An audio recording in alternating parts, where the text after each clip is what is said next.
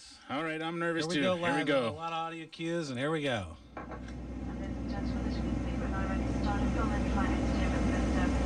We do have a wide range of programs listed all to you, but not all suitable for a younger viewer. So we do ask you to check the CMAP magazine for family-friendly viewing. Based on full instructions on the screen. I have the first line. That's not what it says here, Billy.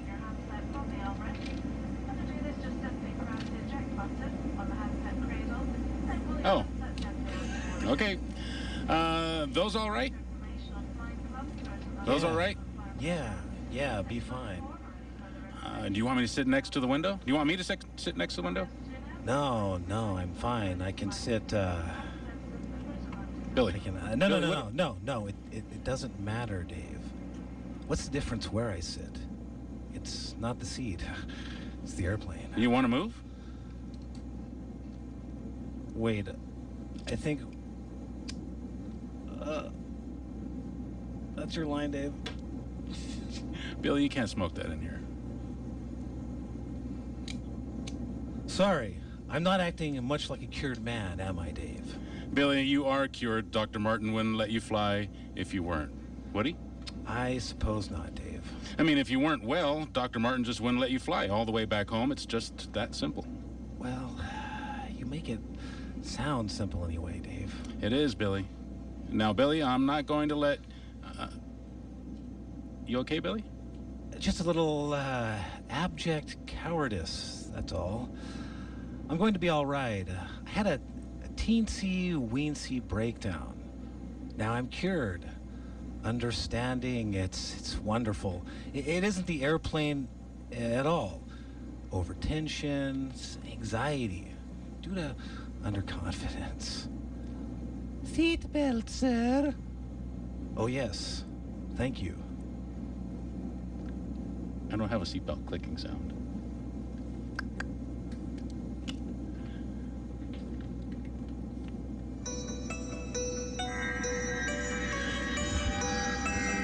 Portrait of a frightened man, Mr. Billy Armi, 37, husband, father on sick leave.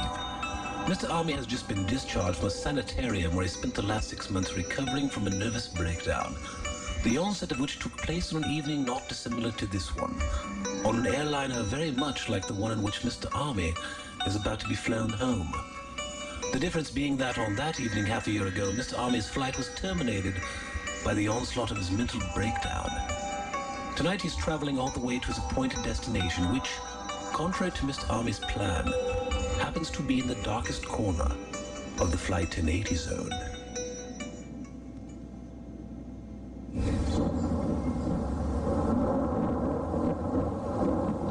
Sorry, Dave. Go back to sleep. I shouldn't have taken that sleeping pill. No, I should stay awake with you. No. I don't want you to. Go back to sleep. I'm all right. Can't you sleep? I will. Don't worry about me. Okay. What is... I think I see something out on the wing. Here, quickly! May I help you?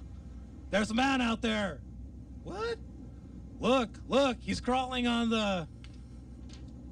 Sorry. Must have been a case of terrible acting. Billy, what is it? Oh, it's nothing, Mr. Michaels. Can I get you anything? A glass of water. Surely. Something wrong? No, I thought I saw something weird out on the thing there, Dave. What? Nothing. I guess I just need a little sleep. Are you all right? Yeah, I'm fine. Don't you think you ought to take a sleeping pill now? Yeah, I think I'll take one of those. Here is your water, sir. Thank you. You're welcome. Can I get you a blanket? No, Dave? Oh, no, thanks. You'll be all right now. Yeah, fine. Wake me if you need anything. I'll do that.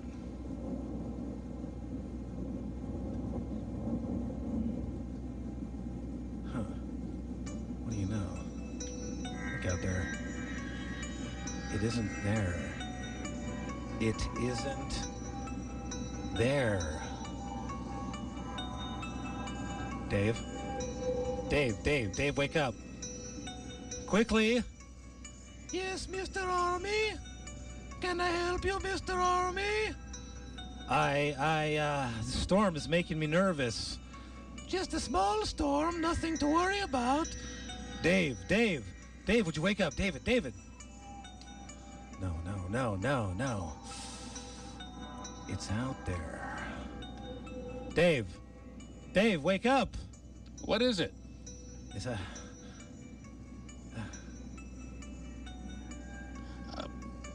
What are you looking at, Billy? Is it the storm? Does it bother you? No. Dave. You remember what I told you about before about seeing something outside? Yes. Dave, there's a man out there. I don't mean a man. I mean, I don't know what I mean. I mean, maybe, what did they call them during the war? You know, those pilots, gremlins. Yeah, you remember the stories of the... Billy. Dave, don't look at me like that. Billy. I'm not imagining it. He's out there. Don't look. He's not there now, Dave. He jumps away whenever anyone might see him, except me. Dave, he's out there. I realize what this sounds like. Do I look insane? No, Billy. No, you don't. I know I had a mental breakdown. I know I had it in an airplane. I know it looks to you as if the same thing's happening again, but it isn't. I'm sure it isn't. Look, the reason I'm telling you this isn't just to worry you. You notice I didn't tell you before. Well, I want you to tell me. I didn't want to tell you before. I wasn't sure whether it was real or not. But now I am sure. It is real. There's a man out there. Or a gremlin, or whatever it is. I mean, if I described him to you, you'd really think I was gone. No, Billy. It's all right, though. It's all right. Dave, I know your intentions are good. I know you sympathize with me, but do not patronize me. I am not insane. Did I say? Does it have to be said? It's in your face, it's in your look. For the last time, that creature's out there, and the reason I'm telling you, he's starting to tamper with one of the engines, okay? Look. Think anything you want. Think I belong in a straitjacket, if it pleases you. If it pleases me. No, I didn't mean that. What I mean is, whatever you think of me, that I'm losing my mind, anything, all I'm asking you to do is to tell the pilots what I've said. Ask them to keep an eye on the wings. If they see nothing, all right. All right, then I'll commit myself. If they do, won't you even allow the possibility, David? I'll tell them. I know it's asking a lot. It's like asking you to advertise your co-host as a lunatic. No, it's all right. I'll tell him. You just sit tight, and I'll go tell him. Mr. Michaels, what's the problem? May I help you? Oh, yes. My friend wants to see the flight engineer. All right. If you stay right here, I'll have him see you. Oh, thank you. It's very important. I think I see it out there again. Hurry, David. He's out there. What's going on? He's pulling up on one of the cowling plates. He? Didn't Dave? There's a man out there. Listen, keep your voice down. Sorry. Look, I don't know what's going on. Will here. you look? Mr. Army, I'm warning you. Will you please look? In the name of, will you just, there's something out there. Oh, now, wait a minute. I saw him pull that plate up. I said I saw him pull that plate up. Okay, I'm looking. I see nothing. You mean you've seen him too? No, that's not what I said. Mr. Army, please. All right. You saw him, but there's other people aboard this plane. We mustn't alarm them. So you have seen him too? Of course we have. But we don't want to frighten the passengers. You can understand that. Of course. I understand. Now, the thing we gotta remember, You can stop now. sir, Get out of here. Mr. Army, I said you can stop. I won't say another word, okay? I won't say another word. You're trying to humor me? I'll see us crash first. Mr. Wilson, try to understand our position.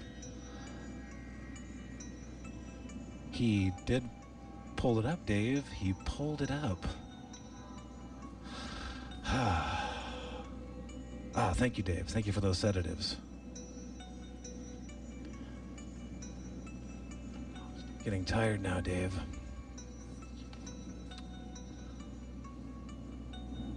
What did you do? Get his friend to give him some of those sleeping pills? Oh, I'll be back. I'll be here for hours.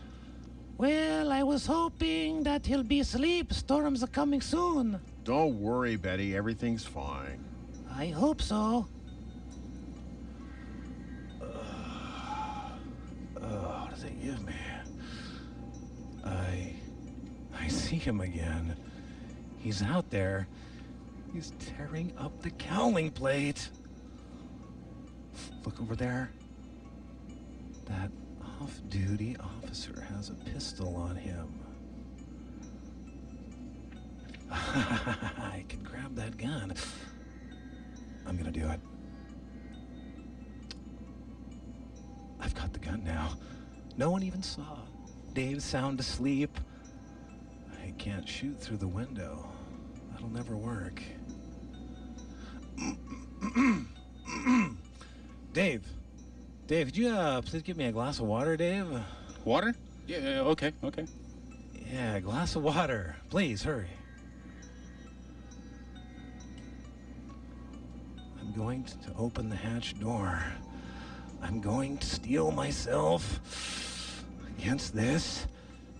And then I am going to shoot the dirty green monster. Die, you monster, die! Let it green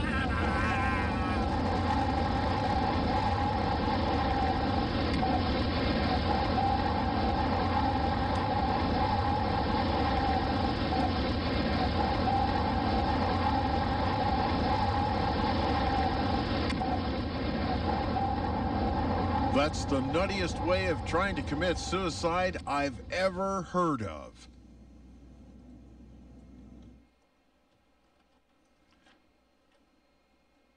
The 1080 flight of Mr. Billy Army has ended now. A flight not only from point A to point B, but also from the fear of reoccurring mental breakdown. Mr. Army has that fear no longer, though for the moment he is, as he has said, alone in this assurance. Happily, his conviction will not remain isolated too much longer, for happily, tangible manifestation is very often left as evidence of trespass, even from so intangible a quarter as the Flight 280 zone.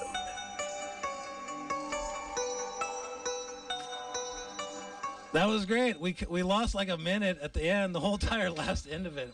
I don't know what happened, Dave. But it was great because Billy covered, and it was the funniest thing ever. He ended on that line of committing suicide, and then there was like a couple more lines. But it was actually funnier the way it was, I think. Probably sounded.